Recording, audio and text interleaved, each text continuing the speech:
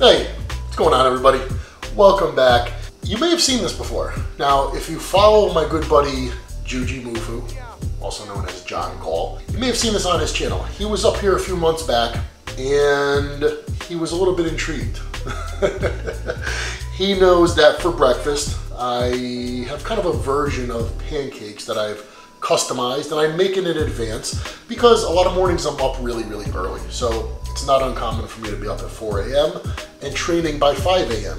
And a lot of times, you know, waking up, making breakfast, I don't want to say I don't have the time, but I kind of don't have the time. And at 4 a.m. I'm tired, man. I would like to just pull something from the fridge and eat. And I am a huge fan of whole eggs. I love whole eggs, but sometimes prepping them in the morning is just not in the cards. So it's nice to have something I can prep in advance where either I have it every morning of the week or maybe there's 3 or 4 mornings a week where it's really challenging and I have something ready to go. Now, you're not gonna go just prepping eggs in advance because when you go to have them, it's gonna be a little fucking weird, right? So using a recipe where essentially I make almost like a modified pancake where I put a lot of eggs into it allows me to incorporate eggs into a recipe that I can prep in advance, is delicious, and it helps me to hit, you know, basically all the macros that I would normally hope to achieve with a normal breakfast, and it saves me time. And I love the taste. I think I already said that, it's delicious. So I'm gonna walk you through it, and I think you may find this really useful. Not a lot of ingredients. We've got whole eggs, and in case you're curious, I do opt for pasture-raised eggs. Now, there's a lot of different egg options out there. There's just regular old conventional eggs, and I'm not saying there's anything wrong with them per se, but a thing you might notice, if I were to crack one of these eggs next to a conventional egg, you probably notice an immediate difference in the color of the yolks. What does that indicate? Generally, if a yolk is dark orange, it's definitely more nutrient dense and it tastes way better. So eggs from chickens that have been pasture raised, they let them go outside, they eat whatever. Now you may have seen eggs simply labeled as organic, and you might say, ooh, that's the best option. Not necessarily, because in order for them to say that the chicken consumed an organic diet, that means they controlled the diet. And what does that mean? Well, they basically gave it organic corn. Compared to a chicken that has access to outside, can eat bugs and all that other shit that chickens eat, that is a superior egg. Same thing, you've got omega-3 eggs. What does that mean? Probably means that they were fed a diet that's a combination of corn and flax seeds. Now, who knows what is the FDA or whoever's overseeing it, what they mandate the percentage has to be or what the level of omega-3s has to be in the eggs. I don't know, but I'm gonna tell you right now, pasture-raised eggs are your best bet. And these are Whole Foods 365 store brand. I think they cost about $4.60 a dozen. Definitely the best eggs I found for that money. Next, we've got mix. Now, I opt generally for a gluten-free mix. I don't have celiac, right? I can eat gluten, I eat bagels, I love it. But I will say, when I consume too much of it, I shouldn't even say that. The point is, I feel better when I don't eat a lot of gluten-containing carbohydrates. So opting for things like rice and potatoes and sometimes oats, I feel a lot better than consuming a lot of wheat-based carbohydrates. To that end, they now make a lot of gluten-free mixes, right? So here's a few different ones. I have experience with these two. This was my go-to for a long time, the Bisquick one. I find it really light and fluffy, but sometimes a little bit dry. Total opposite is the 365 one, which is not dry, but it's almost like a little chewy, like gummy. And it makes sense because the second ingredient on it, or in it, is sorghum flour, which is almost like a gum.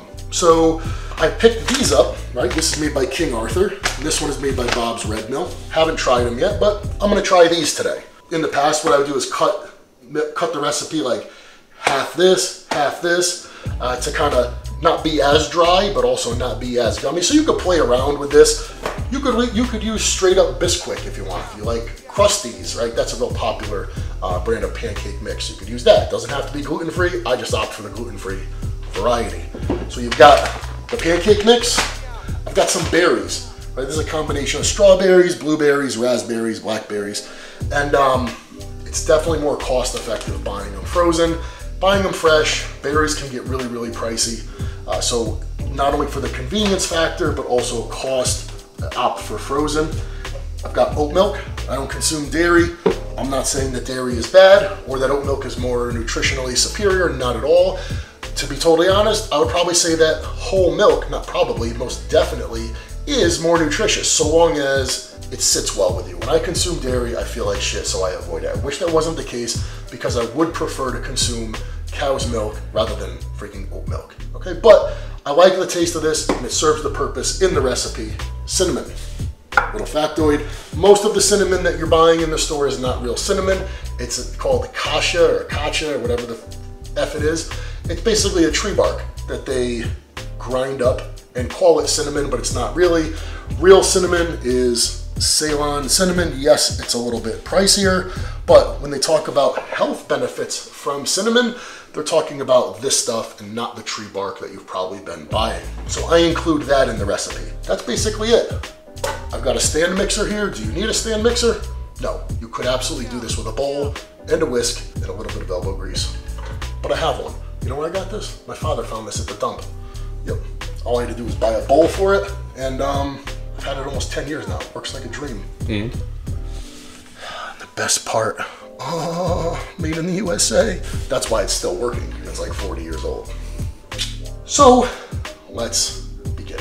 All right, let's get down to it now. Keep in mind, I'm gonna give you guys the recipe for this, but it's not an exact science here. I'm gonna make 4 days worth. Why 4 days? Basically because that's how many eggs I have at the moment. Could make a whole week's worth at a time, could make however many days.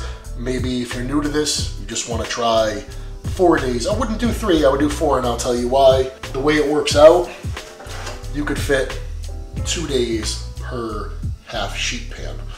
So if you do 3, it's gonna get a little weird. So first step is to basically crack all the eggs into the bowl, and then we're gonna add the rest of the ingredients. So let the cracking begin.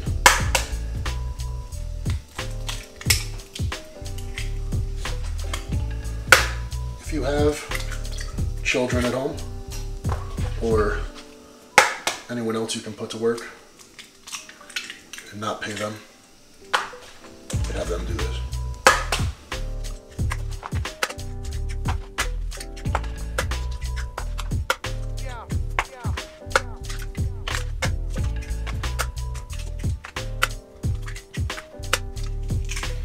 I would tell you don't crack it on here because sometimes it makes, for whatever reason, it's a greater tendency for little bits of shell to end up in the bowl.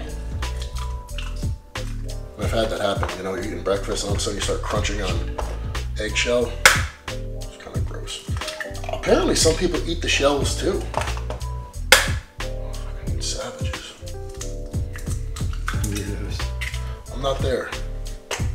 No. Maybe someday I'll be that badass.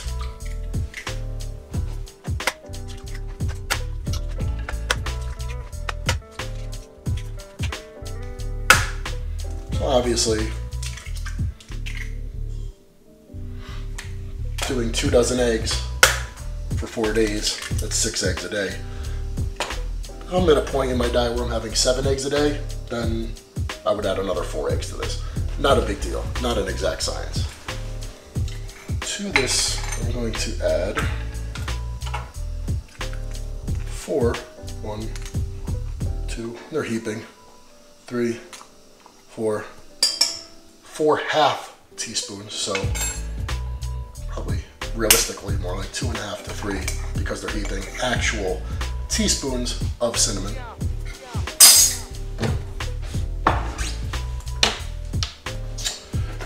Comes to the mix, right? Basically gonna do a half a cup of mix per day. So if there's 4 days here, you're gonna do 2 whole cups. And because I'm trying 2 different ones and I'm gonna combine them, I'm gonna do 1 cup of each.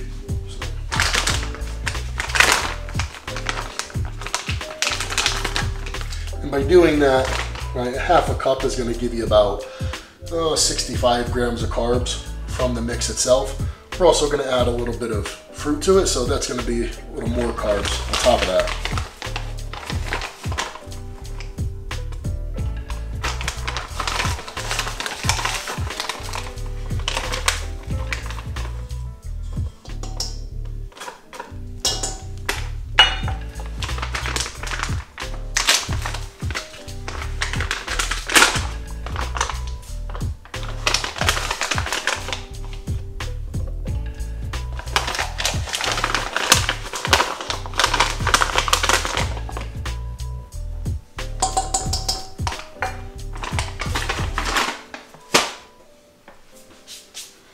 I'm going to take the whisk from the mixer, kind of just give it one of these before I actually put it on the stand, because sometimes when you turn the mixer on, it can kind of get a puff of pancake powder.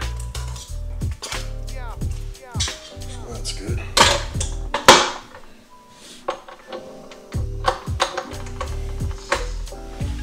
And I'm going to add half a cup of oat milk. And again, you could use regular milk.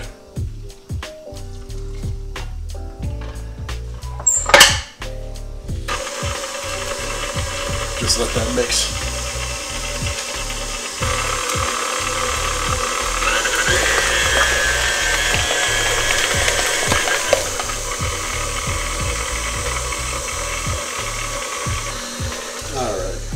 Nice and mixed.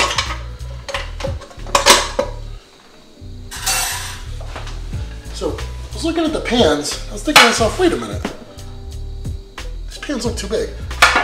These are the size I use. So these I think are technically a quarter sheet pan, and I get 2 days worth in each. So I've got 4 days right here. It's really simple. I just hit each of them with some Pam.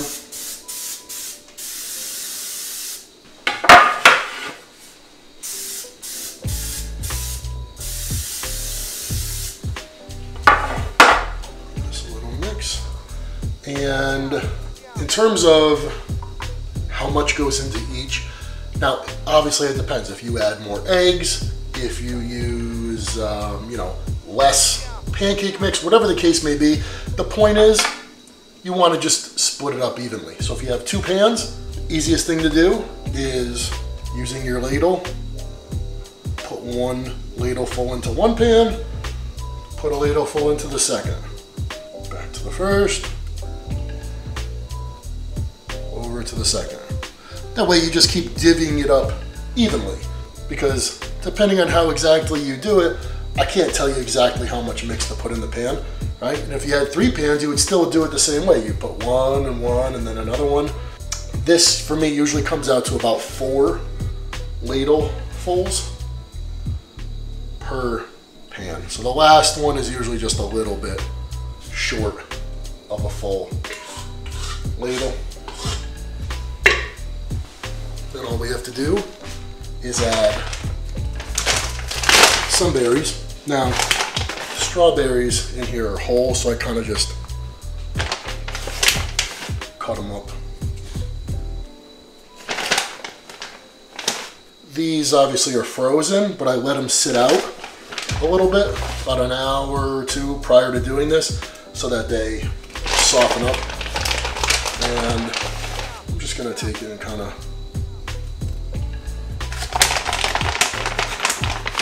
spread it around. You know, you can add as much as you want, as little as you want. You don't have to put any berries in it at all. You could put no fruit. You could put bananas. I wouldn't put apples or oranges. That'd be just weird. But pretty much anything you put into a normal pancake could go in there. Could put chocolate chips. What I'm telling you is, this is your world, man. You can do anything you want.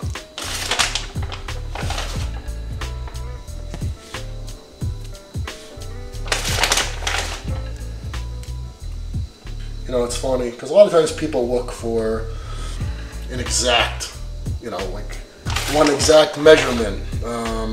They want to know exactly what you do. And sometimes that's important, right? Like if we were baking a cake, you want to get the measurements right. Accuracy is very important. For making these things, not important. It kind of reminds me of like the other morning, I posted a video of myself bench pressing in my basement. And I was feeling kind of strong, and I think I got 315 for like almost 20 reps. And how many people asked me like, oh man, like what do you eat for breakfast? What do you take for your pre-workout? I think they were expecting something like high tech. And I was like, well, I eat 6 eggs and some ham and a toasted roll and a cup of tea. And like, dude, that's it. So just sometimes, man, just go with it. Like maybe I didn't give you grams of everything here, but you saw what I did. Just try it, it'll be fine.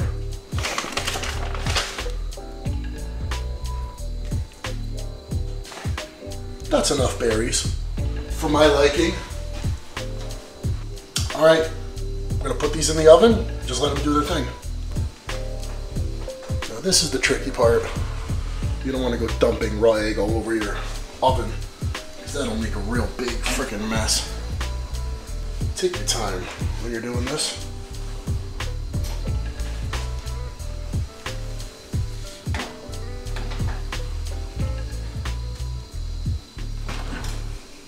Those are gonna take like, I don't know, 25 minutes.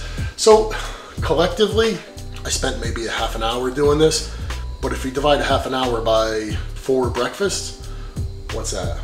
8 minutes of breakfast? I can't make breakfast each morning in 8 minutes. And there'll be virtually no cleanup. And it's gonna taste great, so definitely helps to increase efficiency. I feel like the hamburger helper hand when I have these on. They're ready, so check this out. Starts to brown up just a little bit on top. Take it out, let it cool. You know what?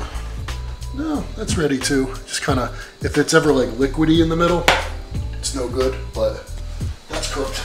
I'm not too sure exactly what to expect from this mix. So some mix, you know, you don't have to cook it as much because it just has, like I said, more of a chewy texture. And some of it just tends to get very light, airy, and almost dry.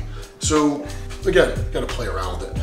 But one way or another, these are gonna have the macros, they're gonna be ready on time, and considering the ingredients, I know that they're gonna taste good. So that's that. I'm gonna let them cool, and then, because each one of them has 2 days, I'm gonna cut it in half, and then basically I'm gonna cut this into quarters, is what I'm trying to tell you. And I just put them in the fridge and have them. When I'm ready to eat them, pull them out, and that's it. It's that easy. So simple. Those are the eggs, oat milk. Don't have to use oat milk, could use regular cow's milk. Cinnamon, pancake mix, a little bit of Pam, and the fruit. That's it, simple. All you need is the oven preheated to 350 to 400. Sometimes I'm a little impatient, so I'll just put it at 400.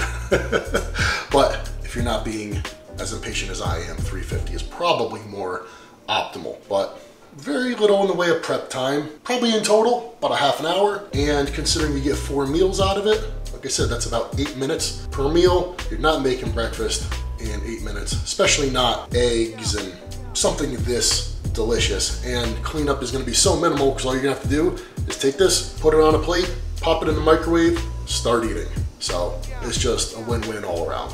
Hope you enjoyed this. Give it a try. And as always, thanks for watching. I'll see you soon.